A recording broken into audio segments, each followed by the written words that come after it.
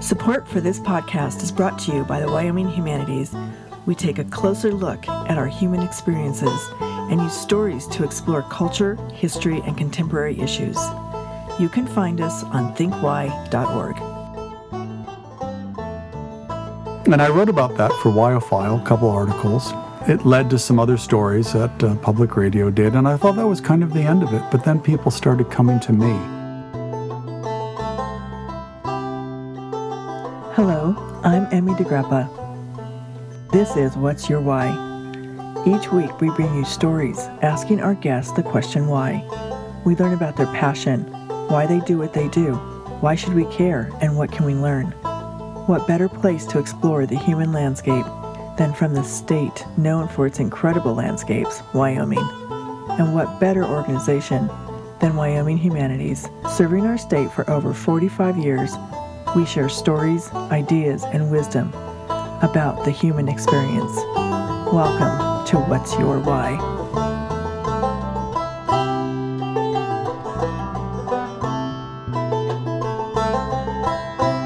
Today we are talking to Jeff Lockwood. Jeff is a University of Wyoming professor and author of a recent book, Behind the Carbon Curtain. Welcome, Jeff. Thank you. Thanks for having me. I was reading just an excerpt out of your book, and it says that Behind the Carbon Curtain is an exploration of how corporate wealth and power are being used to censor the free expression of ideas in America. So before we start into that, just tell us your why. What was your passion behind putting this information out there? It wasn't a book that I sort of had planned to write. It's a story that came to me. And it really came to me on the campus of the University of Wyoming with a particular sculpture called Carbon Sink by a British land artist, generated a pretty deplorable act of censorship on the part of the university and legislative and corporate pressure. The artwork was removed from campus and destroyed. And I wrote about that for Wyophile, a couple articles. It led to some other stories that public radio did, and I thought that was kind of the end of it. But then people started coming to me.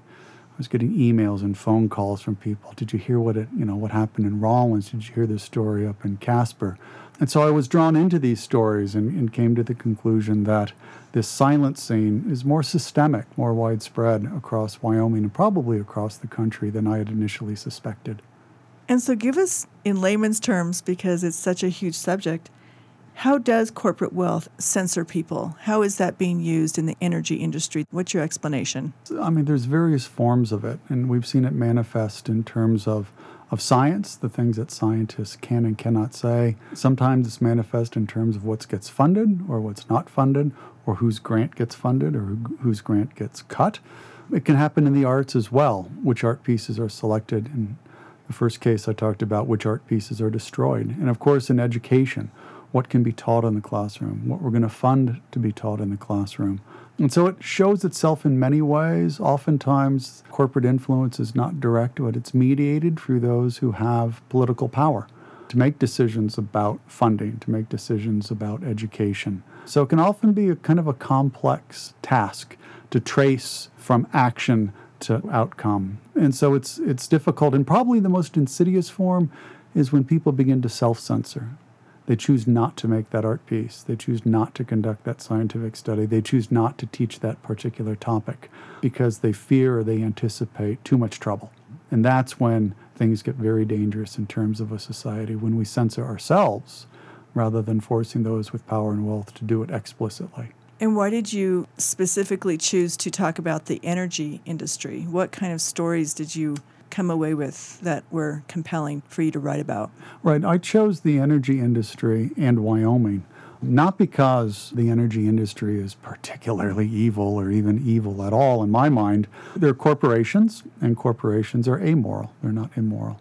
They have one duty. That duty is fiduciary, to make money for their shareholders. It's the role of government to constrain that the actions of corporations. And of course, corporations have an interest in being unregulated. In some ways, it's really up to the government. You know, in Wyoming, the stories focus on the energy industry and conservative politics.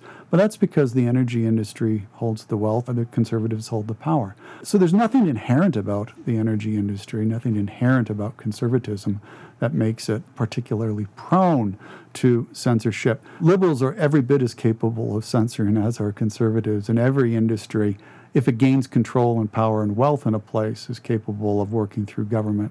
So it so happens in Wyoming that it plays out in this particular way with which we're all familiar. 70% of our state revenues comes from oil, gas, and coal. And so that's how it plays out here. At UC Berkeley, it plays out in a very, very different way. You give somebody power and wealth, and they're going to try to silence voices of dissent. How can the regular person who's maybe even working in the coal industry, losing their job, how can they understand this? How does this make a difference in their decision-making? What changes for them? Well, we all have to make a decision in terms of speech, when we speak and when we don't, and what the consequences of that speech would be. In terms of criticizing our employer, the consequences can be extremely harsh. So that worker in the coal industry who might find something that's unfair or unjust, deeply problematical in a moral sense, they have to decide, right? Is this worth the possibility of losing my job? I have to support a family. Those are very, very difficult calls. And I wouldn't criticize anyone for not speaking out in terms of their calculation of what it's likely to cost them. I have a luxury, right? I'm a tenured faculty member, and tenure protects me. At least that's the notion. But it also obligates me. Tenure comes with a very, very, in my mind, a very heavy duty. And that's a duty to the people of Wyoming who have granted me this privilege. And that duty is to tell them the truth, to speak truth to power, using the safety and security that I have that many of them don't have. And that's why several of the stories in the book I can tell on behalf of others who, quite frankly, were very worried about telling those stories themselves. So did they ask to be anonymous? I tried to use as few anonymous sources as possible in the book. I think there are 2 or 3. And in my estimation, what they had to say was important enough that concealing their identity in the face of potentially very severe consequences was worth the trade-off. Most of my sources are named, and so there's nothing really hidden going on. Whether they could easily have gone public, written the book, written the story, told the story, without some prompting, without some work with me, that's sort of doubtful. Give me an example of some of these stories that you worked with people on and what they brought to light that you can share. So one story, let me go off campus. I think there's a couple good stories there. One of those stories is in Rawlins, Wyoming. The director of the Carbon County Higher Education Center, Dave Throgmorton, was very much opposed to a coal-to-gas plant that was being proposed by DKRW. DKRW are the 4 initials of the people who were going to develop that plant. They were all former Enron executives. Dave Throgmorton was very concerned. He wrote letters to the editor as a citizen. Well, there was pressure brought to bear on the county commissioners in Carbon County, and they wrote a letter to the Higher Education Board demanding that they either silence their director, David Throgmorton, or by implication fire him. And so they basically said, this energy project is too important to us to allow him to speak freely. So that's a pretty clear connect the dots. Another case up in Casper. This case begins at UCross, where UCross pulled together this fascinating photojournalistic project called the New Gold Rush that was revealing the environmental impacts of coal bed methane extraction. And so they showed that they had to show up at the Big Red Barn at UCross, and some people from the oil industry in Casper came to that show. And the show had been scheduled at that point. It was planned on the books to go down to the Nicolaysen. And under pressure from particular individuals in the book, they're named, from the oil and gas industry, that show was canceled at the Nicolaysen Art Museum. The public was not allowed to see those photographs. There's not many steps. I mean, that's one of the advantages of writing that book in Wyoming. We're small, we're fairly transparent, and there are not that many dots to connect as there might be in California, Texas, or New York, for example. What kind of reaction have you gotten to your book? Not just from maybe oil and gas, but in the general public? I've presented this book and I've talked about this book in now, I think, 6 or 7 Wyoming cities, towns. Gillette, Casper, Cheyenne, tonight in Jackson. So I've shared the book pretty widely. And I've gotten very, very positive responses. I've also received some very thoughtful, critical questions. I've been extraordinarily pleased with the level of respect even among those who disagree with me. We've treated each other quite decently in Wyoming. As a matter of fact, I have a little piece on my blog about how good it feels to be in places where I know my stories aren't welcomed, but there's not animosity, there's not threats. There's questions, there's discussion, and oftentimes with a conversation, there's a kind of a convergence of understanding. And again, in part because I'm not going after conservatives, I'm not going after the energy industry, I'm going after censorship. And whether you're from the right or the left, conservative or liberal, the importance of free speech in a democracy, especially in Wyoming at this time, where we need ideas and we need voices to criticize the status quo. We've never needed free speech more, and I think people are understanding that. So at the core of your book is the idea that it's free speech, and it comes in all different kinds of forms, and you have just targeted this one area where you've seen this problem. That's exactly it. That's okay. Exactly it. So what I know, and this was an interesting task in trying to sort of sell the book to a publisher, all these stories come from Wyoming. Now, I do, in each of the stories, draw in from other parts of the country. You know, there's the people who have methane in their water in Pennsylvania, right? And they're compensated for that damage, but only in exchange for a legally binding requirement that they never speak about the settlement. There's a famous case of a faculty member in Oklahoma who was silenced because she dared draw connections between fracking and earthquakes. And some very wealthy donor, in fact, to the university, explicitly, let's just come out and say it, threatened that those who are working in that area ought to be fired. Same thing, story in Texas, story in New York. So, you know, the powerful and the wealthy, as I said before, will attempt to silence those who put at risk their power and wealth. And it's up to us as citizens and up to our government to protect our speech so that we can progress in terms of a democracy. We can raise questions. We can engage in ideas. And without that, we just, dig trenches deeper and deeper. Well, I think that's an age-old struggle right there. And how do you hope this can make a difference? What outcomes do you want to see? Yeah, it's absolutely an age-old struggle. I mean, it goes back ancient times, right? I mean, iconoclasm, right, was the destruction of religious icons. So we've been at this a long time. I don't have any fantasies that, my book or these stories are going to change the world. But I do believe in this notion of a tipping point. Let me take the example, for instance, of the violence that we're now talking about against the black community. So first we had Ferguson, Missouri, and then we had Tamir Rice, and then we had all of these stories. Now, any one of those stories, like any one story in my book, is not going to make the difference, but it's the accumulation of the stories. It's being able to show one another that we can tell our stories. And these stories begin to accumulate, and now those stories of the young black men who have been so violently treated have begun a national discussion, a profound national discussion about our race relations. So these stories, I see them tying into a national conversation, a conversation that in one way is manifesting with a movement across the country now to develop an amendment to the Constitution that would make it such that corporations are no longer considered persons and money is not considered speech, because that's what Citizens United did. And when corporations have the same rights as you and I have as individuals, and when money counts as speech, democracy is in big trouble. So I see it as a grain of sand. I see it as adding to that scale, making connections in ways with implications that I can't even quite imagine. But every story, I think, contributes. Every book is a chapter in this narrative, in this long, as you point out, essentially unending struggle for liberty. That, for me, is really the reality of sort of being a kind of a political activist, right?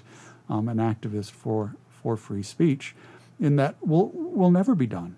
We dream of this time where our work is completed, but that's never going to happen. I mean, that's the curse and blessing.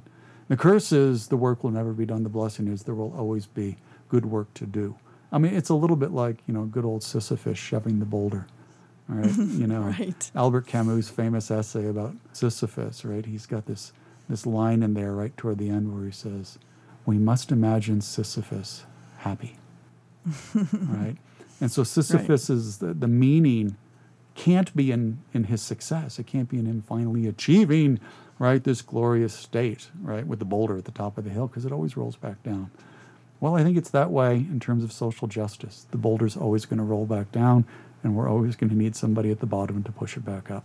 In going around Wyoming and introducing your book and talking about it, do you feel like you've opened people's eyes? Do you feel like you've empowered someone? I think I have. I mean, some of the conversation, I remember one conversation in Gillette in particular with a young man.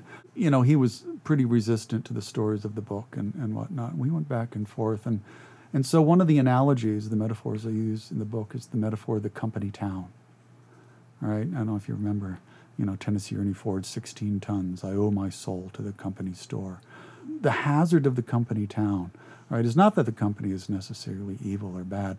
It's that we become so dependent on them that we can't criticize them, we can't doubt them, we can't question them, and we're terrified that they'll leave, right? And I said, that's the core of why economic diversification is needed in Wyoming, all right? Because it's through that diversification that we begin to recapture our liberty. We are no longer afraid that the company will leave our town, right? Of course, we don't want the energy industry to leave. We want them to stay and do a good, clean, responsible job. But we can't be that dependent for 2/3, maybe 70% of our state revenue on a single industry. It's just not healthy. And it's not healthy not because the energy industry is particularly evil. It's because no community is going to be healthy when it's that dependent on a single source of revenue. Mm-hmm. How great was it when they stopped the monopolization of the telephone companies? And talk about the importance of communication, right? I mean, imagine, that was back, when I was kind of a kid. Imagine today if communication was controlled by a single entity. Well, I think they're having that discussion. Oh no, it's still going on. It's still going on, right? Free access to the internet and who gets on. No, and that's part of rolling that boulder. That's right. That battle is never going to be over. Mm-hmm. Right. Yeah. So true. Well, what kind of lasting thoughts do you want to leave with our audience to think about and maybe just walk away with so they can have something to chew on in terms of, have you ever thought about blank? Right. Right. I guess what I guess the notion would be, have you ever stopped to think about what it is that you feel you can't say? We tend to internalize that to such an extent, mm-hmm. and then think about the next step, and this is the scary step, the things that you can't say at work, right? The next thing that happens are the thoughts that you can't have.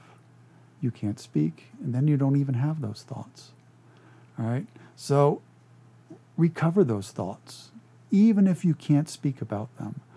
Don't allow yourself to stop thinking. Right. Don't allow yourself to stop learning and exploring.